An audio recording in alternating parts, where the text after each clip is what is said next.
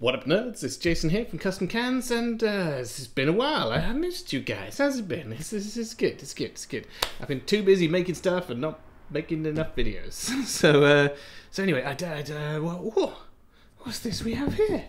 Some balanced Pro X range. Oh, so we got the DT700 Pro X and the DT900 Pro X, both with a 4-pin mini XLR and converted to balanced.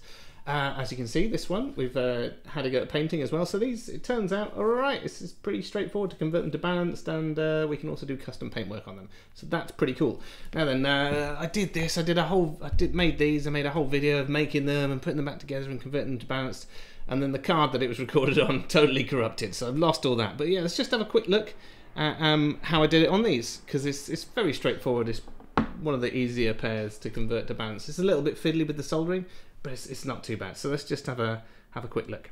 So as you can see, all you need to do really is kind of remove the pad, remove the retaining ring, remove the driver, and then inside you need to unsolder the wires from the 4-pin mini XLR, remove the retaining nut that's in there, and then you can unsolder the other wires and remove that socket, and then it's basically just the reverse of that. So a 4-pin mini socket, a Reen 4-pin mini will fit. We've just had some made in China which are black to match so that it goes straight in. So it looks a little bit more legit with the black rather than the silver. But if you're just doing this as a DIY thing, a Reen jack will do.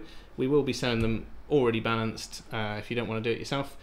And then putting it all back together, that was the tricky bit, because there's not, if you use the original headband wire that's in there, there's not quite enough length so that you can get it outside the socket and solder it neatly. It's not quite enough room so you can pull it through and solder the socket and then put the socket in. You have to put the socket in first and then solder the wires on from the inside. So it's a little bit difficult to get to some of the pins. It's not impossible, but it's just a bit awkward. But replacing the headband on these is going to be a bit tricky, so I probably wouldn't bother doing that. I'll just put up with the slightly awkward placement of the solder joints in there. So just to interrupt you there, just to remind you that we've still got our charity raffle going, where you get a chance to win a pair of super exclusive HiFiMan Sundara closebacks, which have been pimped out by Suarez Modern Art. The artwork on them alone is probably worth more than the headphones, so it's well worth entering. They're a beautiful thing, sound beautiful, look beautiful, and yeah, all going to a good charity that's well worth supporting. But anyway, yeah, there's links in the description, and let's get on with the thing.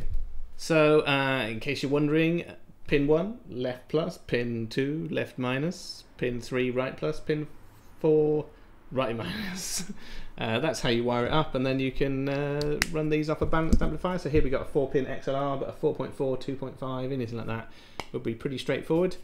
Yes, it's pretty easy, you know, not difficult.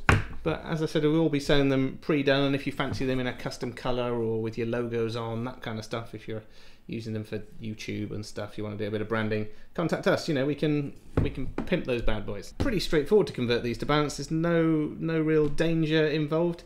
You reuse the original cables that are in there, so no chance of damaging the driver because they unclip. It's probably one of the safer, easier jobs to do out of the Beyerdynamic range. So yeah, I think it's safer than all the others because you remove the driver and there's no chance of you messing the driver up. I think it's pretty safe for just about anyone to do, as long as you've got some vaguely good soldering skills. You know, if you bridge any of the connectors, always use a multimeter afterwards to check for bridges, because if you bridge the connector you could damage your amplifier, something like that. But the actual headphones themselves will be fine.